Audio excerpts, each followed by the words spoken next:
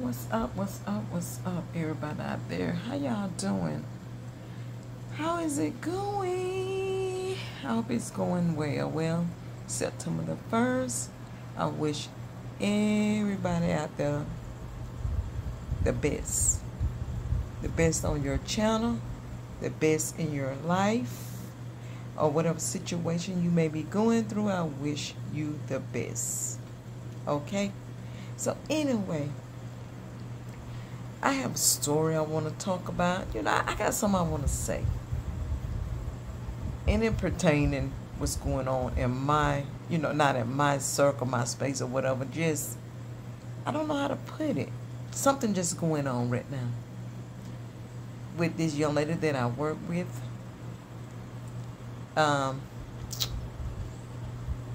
She's young. She's a young lady. And she has, I think, like 3 kids, 4, something like that, somewhere in there. And I think they're all boys. But her first child, he's doing well. He's doing okay. She speaks very highly of him. And she speaks very highly of all her kids, okay? I need a cup of coffee and some tea. And I think I'm going to drink some tea. Gonna make me a cup of tea in a second. So anywho, her second child's 14, giving her some problems. He have how can I put it? He have picked up some bad habits from her ex-husband. That's not the father of none of the kids. She have no children by her ex-husband. She just got a divorce. It was finalized Monday. Okay. So anywho, her 14-year-old son went into another apartment complex, and I'm gonna tell you what he went in there. He stole. Before I tell you what he went in there and stole, let me go back to what's going on with her. Her stove, she lives in an apartment complex, and her stove broken on her, so therefore she didn't have no stove to cook on. Now I don't know if she get in contact with the landlord or not. I really don't know about that part, okay? So anyway, her son goes, the 14-year-old goes into another apartment complex and, stole another stove to put in the house where the apartment they living in so his mom can cook, okay? Now, let me say this here. I think he did what he did. It was wrong what he did. But also, he did it so his mother can cook dinner. Now, I don't know if this girl told her son to go into this apartment complex. Yeah, I don't know. And get this stove. She said he did it when she was working night shift. She do work night shift at one place that I used to work at. So, I'm over here yawning, y'all. Trying to get this video out. So she was working night shift, and he went and got the stove. I don't know why. At the age of 14, he's not in the house getting ready for school. Don't know. But he's out of control. Like, I'm going to say that again, okay? This thing said find a face. So anyway, y'all. She said that someone camera caught the scene. It was on camera. So anyway, I guess somebody called the cops. Some lady called the cop, y'all. I'm gonna put it like that. Cop was involved with it, okay? But the lady that owns the apartment wasn't pressing charges against her, okay? She wasn't pressing any charges. She was like, it's okay. The stove is back in its place. You get what I'm saying? So, this is going to sound kind of crazy. But the police department did not take any action. The sheriff department took the action. Can y'all explain that to me? Help me out on that part. How is it that the sheriff department can take action, but the police department was called, but I think the sheriff popped up. I don't know how it happened, but the sheriff ended up popping up and they knocked on her door and told her, hey, you know, this, that, and the third with your son. They explained to her, you know, and she wasn't aware what was going on. Like I said she wasn't aware what was going on, okay? I don't know. I don't know. Wasn't there. But, hey, I'm going to tell you the story because it was brought to me. So, anywho, y'all, I'm trying to get up and get straight in my bed. So, y'all, it was just like, she was crying. She came to work crying because her and I worked together that particular day with 2 different clients. And she came in there crying because she was very, very emotional and very, very upset. And she was mad with her son, which she can't do nothing with. And then sometimes it be like that. Sometimes, you know, you have that child that, hey, just out there. Oh, excuse me, that's out there. You can't do nothing with them. So, anyway, she kind of got a little attitude with the sheriff department guy. And I guess, you know, by her getting funky with him, you know, talking out the side of her neck, you know, kind of ticked him off. So he was like, hey, I'm just going to come back with a warrant. But maybe if she would not have talked to him any kind of way at the side of her neck, you know, said some disrespectful, like, oh, do what you got to do or whatever, whatnot. Okay, he took it in consideration and said, hey, okay, I'm going to do what I got to do. And he did. He went and had a warrant served for her, came back to her house with the warrant, but she wasn't there. She was at work. But they do know what kind of car she do drive, because when he came the first time, he checked out the car, and y'all already know he already observed everything that need to be observed, right? So, anywho, he came back with the warrant. She left and went to work. Her boyfriend was there, and it just like, hey, okay, now they watching her. They are watching her. I'm like, wow, girl. My goodness, really? She was like, yeah. She said, girl, I'm scared. I don't know what to do. I said, well, go turn yourself in. That's it and that's all. But guess what? Her 14-year-old son, the one who went in and stole the stove, and he took his little brother with him to help him. So she called to see what the warrant was going to be about. They said, well, you was charged with one burglar, breaking and enter. You're going to be charged with that because of her 14-year-old son went in that house, okay? Not only that, hold on a second. Let me see, can I brighten up my phone? So, okay, that's better. And she been charged with one burglar, okay? Not only that, to be charged with 2 accounts because they are minors. They charge her with 3 things. 3. Because the one was 14, and the other one, I guess, excuse me, the other one, I guess 9 or 10, maybe 11. They charge her with both of them breaking in that apartment. So she had 3 charges on her. Now, let me say this here to y'all, okay, as well. She also just got her record clean, sponged off. It took a year for it to get sponged off. Some stuff happened with her husband, and now it's sponged off. She just got it off last month, just to come back and get some more stuff added on. But she did call the job and talk with our supervisor, and she said that, hey, it probably with a misdemeanor or something like that, misdemeanor or whatever, whatnot. And she won't lose her job over that. She's not going to lose her job. But also, they don't know she in jail. And I didn't call to tell because it ain't my place and it ain't my business, ladies and gentlemen. Y'all feel where I'm coming from? I'm not going to do that. No. If she would have asked me, can you call our supervisor and let her know I'm locked up, then I would have called. But she didn't ask me to do it. So I'm not going to do it, okay? But at least she said she turned herself in, which I know that's a lie. Because I know her. I don't know her like that. But you can, let me say this. You can analyze somebody You can study somebody, you can watch them, and you'll know they do's and they don't, what they will and will not do. I guess a little bit, I'm just saying. But the type of female that she is, she's hood, ghetto, and gutter. She didn't go and turn herself in.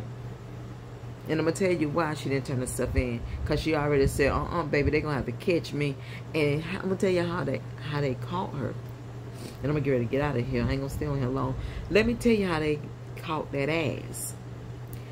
She went to this car lot and bought a new car. And remind you, she didn't have a tag on there. She had a drive-out tag, right? What they put on there when you purchase a car. And she went and got her insurance, right? Okay.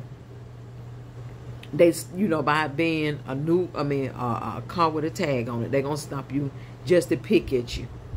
Just to see if you got warrants and stuff on you. You get what I'm saying?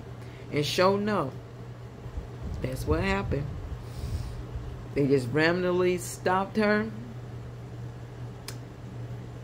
pulled up beside the car, got her name and all her little information. Y'all know the little information that they get. Got all that. Found out she got a warrant. I don't know who came to get her vehicle. Her vehicle. Y'all excuse me. I don't know who came to get her vehicle. Okay? Now, like I said, I don't know if she's still locked up. I had my phone turned off all day long. I didn't turn it on until about 6 or 7 o'clock because I slept all day Saturday. Your girl was asleep. I worked that night and slept off and on at work. And went to the football game. Y'all seen that clipping. The football game. The boys warming up. And I was like, I don't have to get up and go to work Saturday. I want to shoot to Florida and go and grab some of my things. But I'm like, I'm just too sleepy. Then plus my money looking funny. So I'm in chill mode. It ain't like I had to go down there and grab something. I just wanted to go and grab something. So anyway, I slept in today and I'm still sleeping. I'm about to go to sleep. As y'all can see in my avatar, I'm over here yawning. So anyway, y'all, let's get back to the story. Let me say this here, and I'm going to be finished. Make sure y'all subscribe to my channel, thumb up the video, and drop your comments, okay?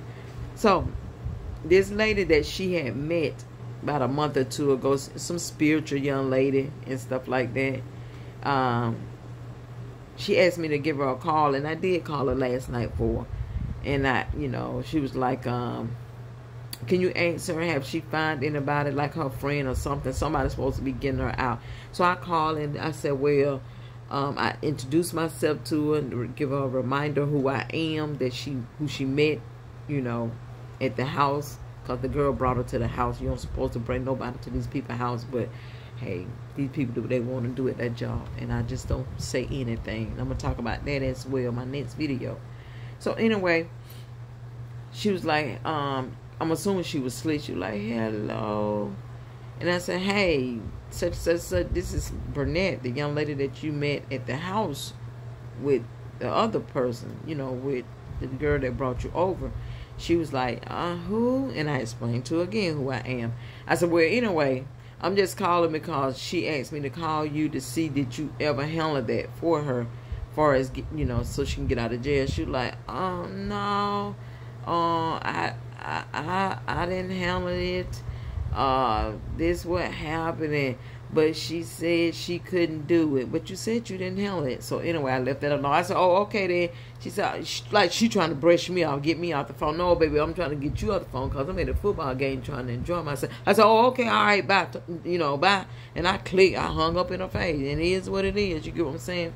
So like I said, my phone been off all day, and I don't know if she called and to see, but I was trying to get my sleep, y'all. I was trying to get my sleep, and I got it, and I'm going to get some more of it because I'm going to try my best to go to church, and in the morning I want to get up.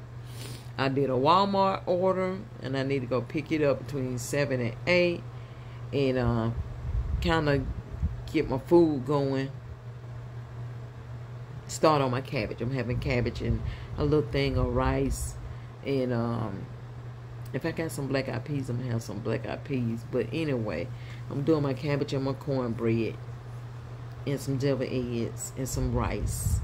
So me and my baby can have a meal for tomorrow and for Monday. Because the children out of school, I think Monday and Tuesday. So I have to cook. Well, I don't have to go to work Monday and Tuesday. What I'm thinking about. So she okay. But I am going to cook Sunday dinner for her and myself. We're going to have a little Sunday dinner with some good old tea. So anyway, y'all, I'm going to get ready to get out of here. That's it and that's all. I just hope that the young lady got out of jail and she can be able to deal with the situation on hand, what's going on. I even gave her some pointers about what she need to do with that boy. But it's her child. She have to deal with it, not me. I'm going to say this here, that I will be praying for her. I will be praying for myself and you as well, you know. And these kids is like sponge. They see what's going on with other peers and adults, and they pick it up and they just run with it. They just go with the flow of it. You got some kids out here are the best. They don't get in trouble. They go to school. They go to work. They go to college. They go in the military. You know, and it's still, you know, whether they was been raised by great parents or, you know, grandparents, aunts and uncles or family members or neighbors or whatever, and they still turn out wrong. You got some turn out right. It is what it is, right? You just hope the best for these children. I thank God that I'm so blessed to know God is good. He got his hands on my grandkids, that they don't get in trouble. I did have one. He just did things just to be doing it. Like I say, he picked up things from peers when he was going to school because he wasn't raised like that. And he just did unnecessary things that wasn't even called for. Because if he wanted something, he knew that his mother or myself or my mom would have bought it for him. You know, he didn't want for anything, y'all. Because me, my mom and my daughter, we stand 10 toes down when it came to him, because he the oldest, you know, he the firstborn. So it wasn't anything that he didn't need or want. He got, well, from food to clothes to basically getting catered to. My mom used to wash his clothes. She make sure she cooked and he ate. I mean, his mama, whatever. But it's the life that he chose for himself. I just seen him yesterday. I'm so happy to see him, because that's my baby, my firstborn, and I love him so much, and I go to hell and back for him. But I'm just disappointed in the choices that he made in his life, and we tried so hard to keep him on the right pathway of, you know, being successful, having a good career, you know. So he's 22, 23, somewhere in there, y'all. And he had got so chubby. I was so happy to see him yesterday. I walked up to him and gave him a hug. He gave me a hug because he loved me so, so much. He loved his mother so, so much, you know. But anyway, it breaks my heart to know that he didn't finish school, and he has his own children as well. And I just want him to be a great father to his boys. I want him to be active in his boys' life, but he's not, due to, you know, the baby mama and stuff, y'all. So it's a lot going on with that as well. I'm going to talk about it also. So anyway, I'm going to get ready to get out of here, y'all. And let's just keep praying for one another, whether we like each other or not. Whether we'll probably will never get a chance to meet each other. But, hey, let's just pray for one another. Let's just pray. You don't like somebody don't like you. You know, let's still be obedient to God's words and his command to love one another. Let's not drop the ball on that if we don't do anything else. I'm going to get ready to get out of here. I want to say live, love, laugh, love, live, peace, love, and happiness to you, and your family. And y'all have a wonderful, wonderful first of the month, September the 1st, on a Sunday. If you didn't go to church, I hope that you did do a virtual, you know, on the TV. Get you some church in, pay your tithes and stuff, you know, because I'm about to get ready to pay mine. So when I go to church in the morning. Good night, y'all. Y'all have a good one. Peace.